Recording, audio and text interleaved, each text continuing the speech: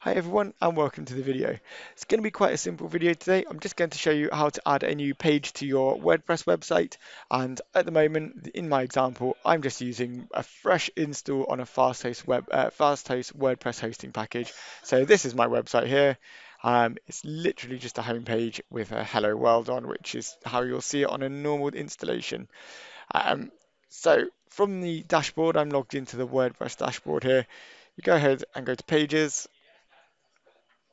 And here we're going to see the About page, which is there by default.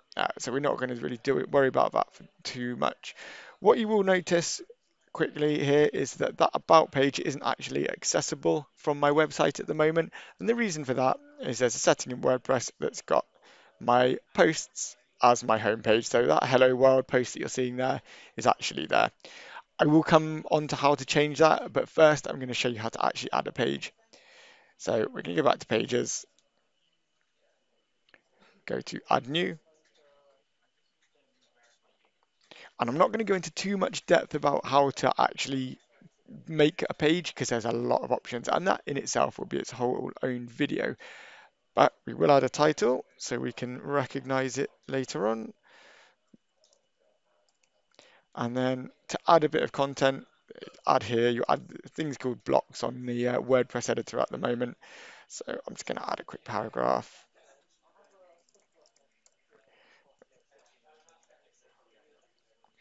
Okay, so we've got our new page. I can post this now to make it live.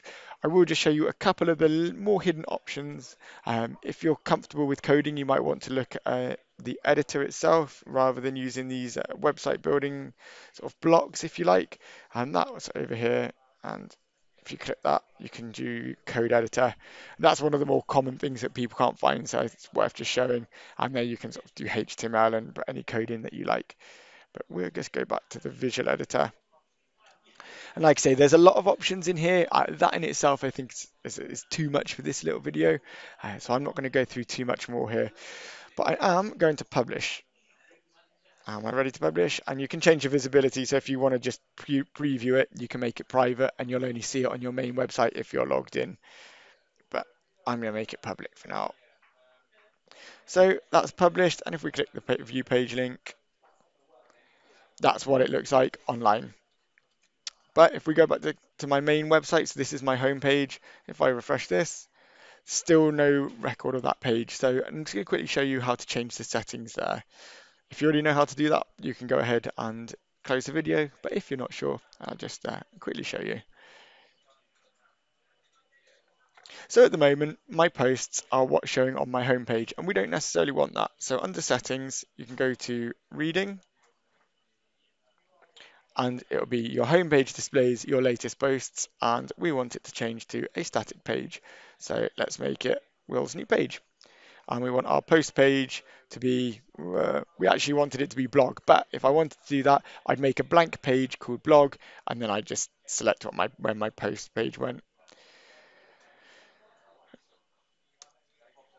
So now if we go back to our main website and refresh, we can see that we've got my new page being displayed there. So that's exactly what we're after. And I think I'll leave the video there. We have got more videos and more guides on how to do some more sort of in-depth stuff. And there's plenty on the WordPress support site as well, which is a really useful tool as well, just because it's the most up to date.